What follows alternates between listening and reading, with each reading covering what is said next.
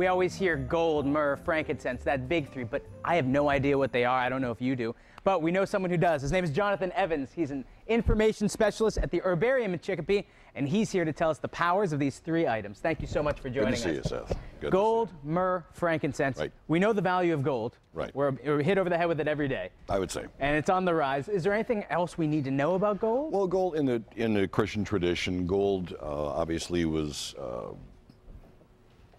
It was a commodity. It was the commodity, so the royalty had gold. Yeah. And spiritually, it kind of helped to show Christ's connection to his spiritual kingship. Mm-hmm. Myrrh, on the other hand, has been used throughout the ages. Myrrh is a great antiseptic. Okay. It is a germ killer, basically.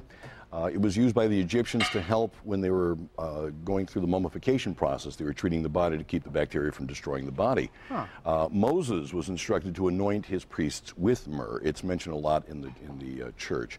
Spiritually, though, myrrh kind of showed that it was a portent of Christ's crucifixion, actually, because that was going to be one of the items that was going to be used to prepare the body.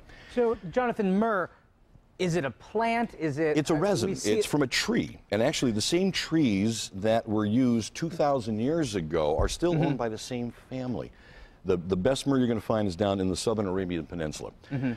It is used, and to think now, 2,000 years ago, if you got a cut or a gash or something, it become infected, you die. Exactly. So only the royalty could have something like myrrh, which worked. They used to make ointments out of it to kill bacteria and germs and so forth to protect a wound. So these days we have hand sanitizer and all that good Right. stuff.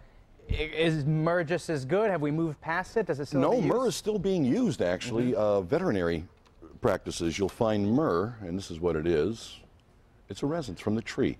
It's going to help to fight it. It's used in the unguents that, like I say, veterinarians do. We make it in some of our products over at the store in salves and wound healing products to help fight the infection. Now, Jonathan, if people can't see what you just did there, you put this on a... It's a charcoal disc. Okay, like a miniature briquette. Right. The same kind of thing if you're in the Christian or Catholic tradition. The censer that the priests use, that thing that's smoking like crazy, they would have a charcoal disc in there. And there's some smoke undulating from this in case you can't see it, and it smells great. Now, frankincense, strangely enough, for all my research, the only use for frankincense, though it is a very powerful germ killer, every group in the world that's ever used frankincense, it has a spiritual aspect. Really? That's what it's for.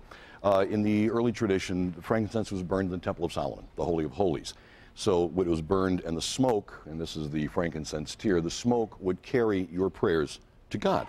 Interesting. It's always been used that way. In the Eastern traditions, it is used basically as a connection for the eternal and the divine.